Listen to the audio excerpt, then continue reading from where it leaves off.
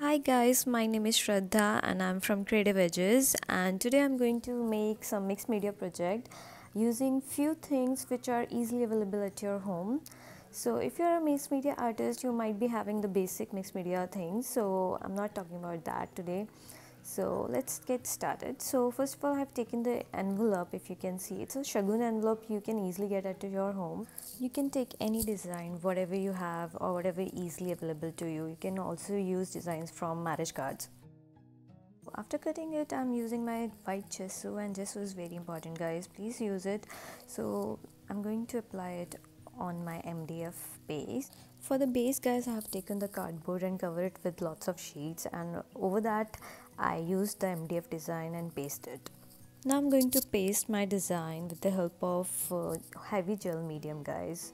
Heavy gel medium is very essential to paste your embellishments and other things, especially when you're doing mixed media. But if you don't have, you can use the glue gun, but I recommend heavy gel medium. Guys, as you can see, that edges of my design is visible, so I'm going to hide them with the help of modeling paste. You can also use the texture paste if you like. You can use stones, you can use beads, anything. Okay, now I'm going to use some pieces of my designer sheets, and you can use the novel as well. I use the novel sheets as well. I also use the piece of my cardboard.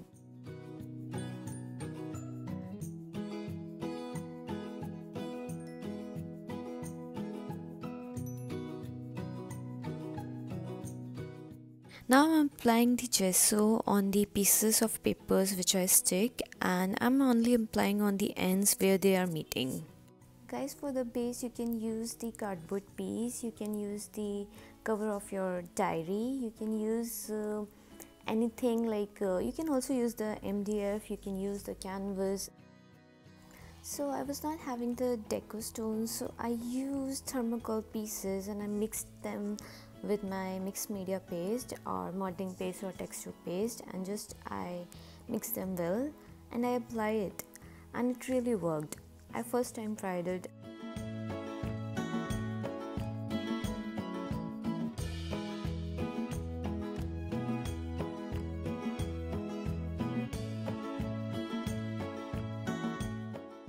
As you can see, my edges are a little visible, so I'm trying to cover it with the help of wooden embellishments or MDF embellishments, whichever you have. You can also use the beads, the stones, anything you have.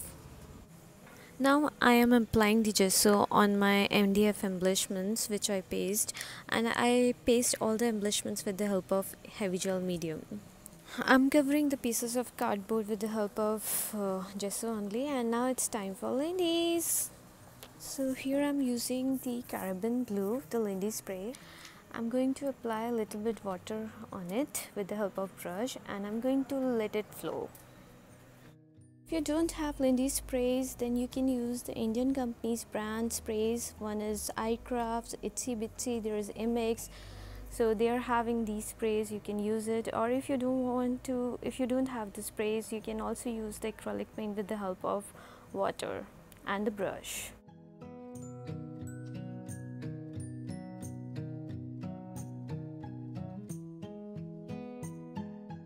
Guys, if you don't know, then few of the Lindys sprays are having shimmer qualities like moon shadow mist. So I'm going to use few of them because I'm having them, and they shine like anything. So I'm going to show you how they're gonna shine once the project is done.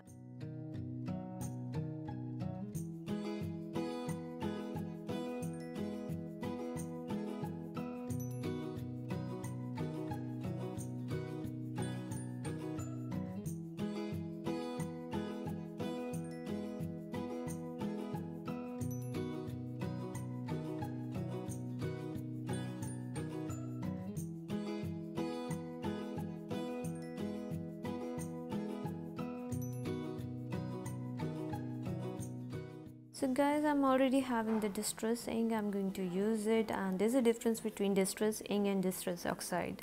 Please clear it if you don't know, but distress ink is really helpful when we apply with the brush and a little bit water.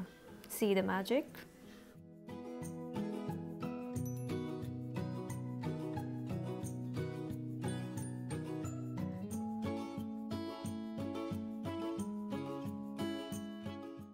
So it's almost dry. I'm going to show you how it shines. See, it's all Lindys, it's shining, it's all shadow mist. See, brown is shining, green is shining.